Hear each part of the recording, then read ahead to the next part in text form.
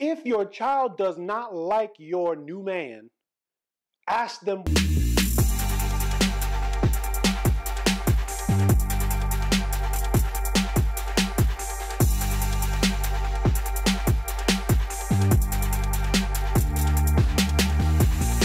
What's good? It's your boy Zachary Carroll, aka Pastor Z, and this is Christian Hood Talk, where we help you apply the Bible to all of life's craziness.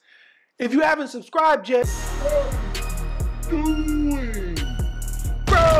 sis, go ahead and hit the subscribe button down below.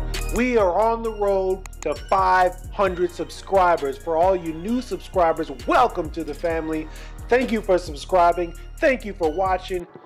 Point number 3, you need to be open to the idea that the man you're dating will become the head of your household once he marries you. God has called men, husbands, to be the leader of the marriage like Christ was leader of the church. We just discussed this in the previous video. And you must be open to allowing a man to come into the family and exist in his headship that he is called to by God. If you're not open to that, then you are really not in a position to date. You do not have the heart posture that you need to have in order to allow a good, God-fearing, Christ-following man to come into your life and marry you. Depending on the child's age, perhaps it is beneficial to have the man adopt the child. If the biological father is not involved or doesn't want to be involved or whatever, there is other options. There are ways to make it official that this man is now the head over this new household, one that is built by God. When there is a power struggle between a new man that has married you and some other man that didn't want to marry you, that is doing his own thing or whatever he's doing or whatever is going on, you are just promoting chaos. Nothing but chaos and disruption into your own household. You need to start fresh. You need to walk into this new life with a clean slate. Your sins are forgiven in Christ, but that does not erase the consequences of your sins. So although God has forgiven you, there are consequences to sin. Either your sin for fornicating outside of marriage or another man's sin for forcing himself upon you. Sin has consequences, and it's a tragedy of life. But when you exist in God, when you allow Christ to come in and you allow yourself to become a new creation, you have to break off from the old. The old must pass away. So if the father wants to be involved in the child's life and he's not coming with a bunch of drama and chaos and disruption, obviously I'm not saying don't allow a father to see his child, especially if he's being a good father, especially if he wants to be involved in things like that. There should be an amicable way for you to split custody. And that's going to be something you're going to have to deal with on a case-by-case basis through the court system. That's not the point of this video.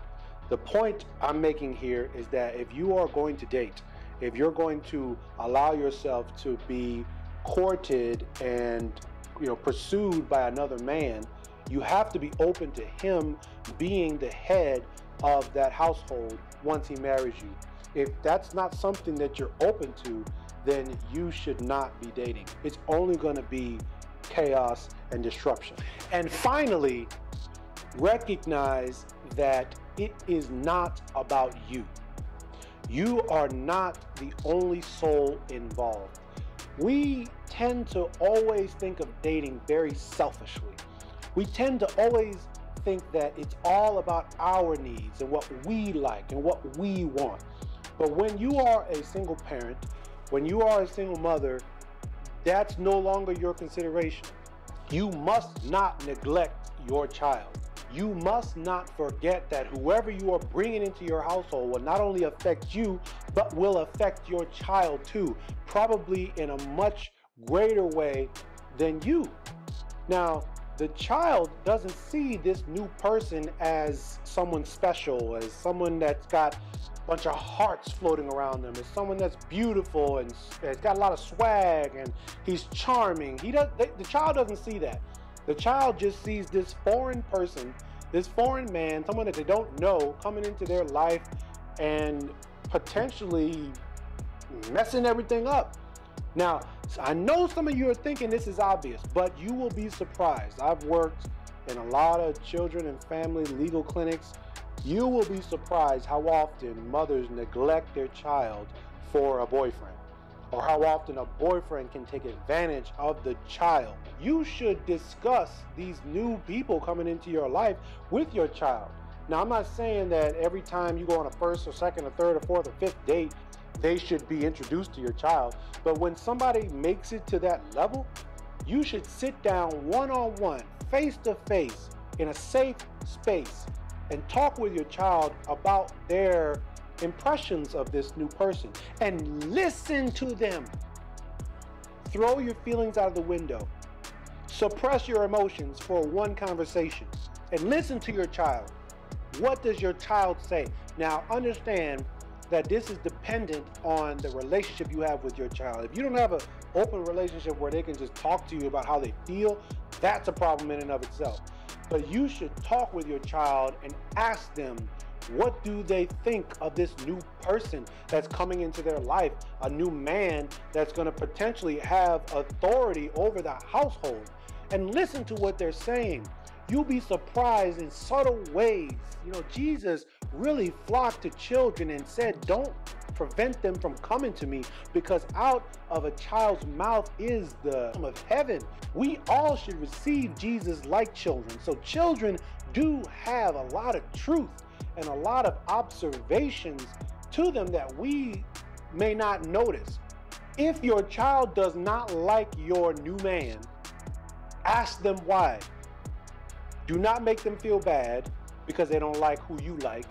Ask them and listen to them. Your child's safety could be at stake. It's not about you. You cannot date selfishly anymore. You have a child and you need to date thinking about them, not just yourself. Well, I hope some of those tips were helpful in your dating walk. Hopefully I didn't offend you too bad. I would love to dialogue with you down in the comments about some of these tips. What do you think? Do you think they work? Do you think they're just offensive? I'd love to talk about it with you. Don't forget to comment, like, and subscribe down below. That's all I got for you. My name is Zachary Carroll, aka Pastor Z. This is Christian Hood Talk. Y'all be cool.